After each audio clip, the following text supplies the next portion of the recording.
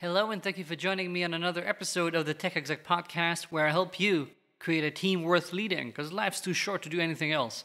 Our subject today is what to expect when you're expecting. And this is because I am a bit sick with seeing people who are brilliant, who are talented, who have done a few things in their career or just getting started in being real leaders, and yet having such low expectations. Maybe it's because the CEO doesn't seem to really be pushing it. Maybe you're in a company that's been going on for a few years and you feel like you're in limbo. I don't care what the reason is.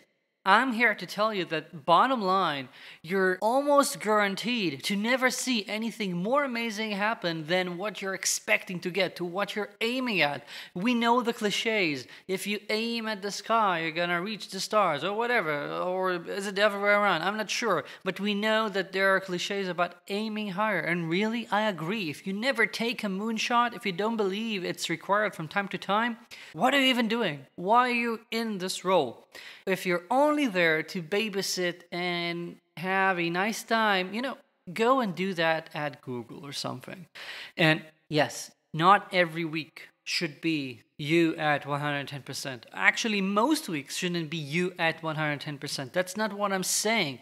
I am saying that as a whole, you need to be pushing yourself further, always wanting to see more, always wanting to learn, to develop. And the same applies to your team. You should always have higher expectations of how they're going to improve, how you're going to deliver amazing impact, how you're going to create something worth having in this organization.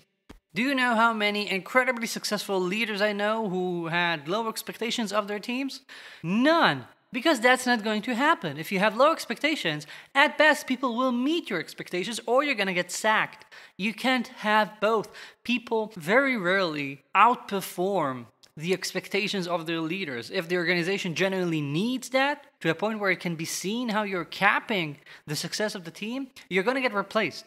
I've been there. I've seen so many founders reach out to me because they sensed this and needed help realizing what was going on.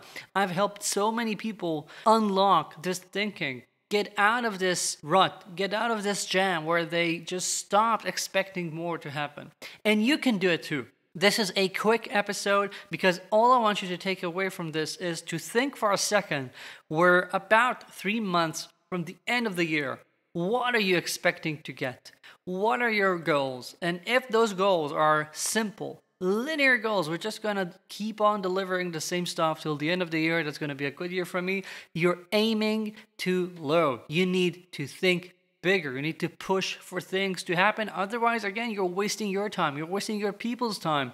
You're reducing the odds of being in charge of something meaningful. And as I said when we started, life is too short for that. That's the takeaway. People have constantly realized too late that they wasted years, that they wasted an entire role in a company on not pushing. And yes, you can fix it in your next one if you're still going to have a good enough of a reputation to get the next one. But why wait?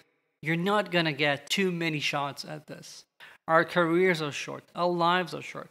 Get going. And if you need help thinking bigger, if you feel like you haven't developed personally enough in the past year or so, often that means that you're not getting enough mentoring, coaching, motivation. You need some help.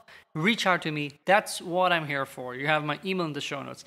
That's it for this week. Thank you for joining me. I'm reminding you, I'm starting a bunch of experiments on YouTube. There are 3 new videos there, which are all, I think, very interesting if you like this podcast. And I'm going to be releasing a bunch more very soon. Check out the link in the show notes. It means so much to me to hear from you listeners who have been listening for years, some of you I know, what you think about those videos. So please, the link is in the show notes. Let me know your thoughts. And of course, you can also get everything, the podcast, the articles, the videos, all every week bundled in one email if you subscribe to my newsletter, also in the show notes. Thank you. I'll be here next week.